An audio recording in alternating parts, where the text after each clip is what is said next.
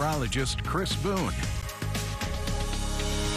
While we did see a pretty decent cool down last night, we did not struggle to warm right back into those triple digits once again this afternoon, still continuing to see those triple digits that we've seen over the past several afternoons. So adding on yet another triple digit day so far this year, and actually seeing now 43 triple digit days so far in the year of 2023, beating that annual average, but so far not close to seeing it as what we kind of saw back in 2011, that 100 triple digit days back in 2011. So we're not quite there yet, but still adding on those triple digit days, even as we're going to continue to see this heat over the next several afternoons. Currently 103 degrees downtown San Angelo, 58 for that dew point. So fairly dry out there, humidity only sitting at 22%, with those winds remaining fairly calm and out of the southeast right now, only at 5 miles per hour. And we've seen those temperatures just continue to increase over these past several afternoons. So looking at that temperature change as compared to what we saw at this time yesterday, all of us across the Concho Valley seeing a couple of degrees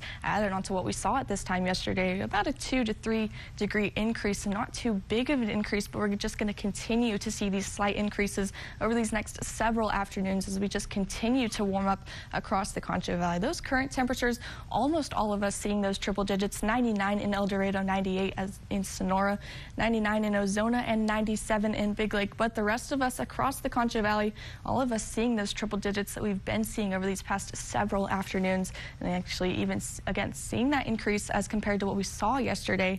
Even looking at the entire state, almost the entire state covered in those triple digits. Only a couple of places really holding off and seeing those 90s. 99 in Amarillo, 98 in Midland, 99 in Fort Stockton, and 96 in El Paso. Seems like a couple of those cooler spots are off towards the west. It seems like the heat is really starting to move off towards the east.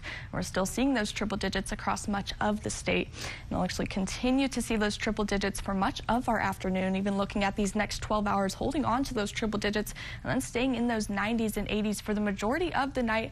As we start to cool down for those overnight hours, we'll continue to cool down and back into those 70s for those overnight lows. 75, a clear night. Those skies will be very clear as we go into those overnight hours tonight. Winds out of the southeast at 10 miles per hour.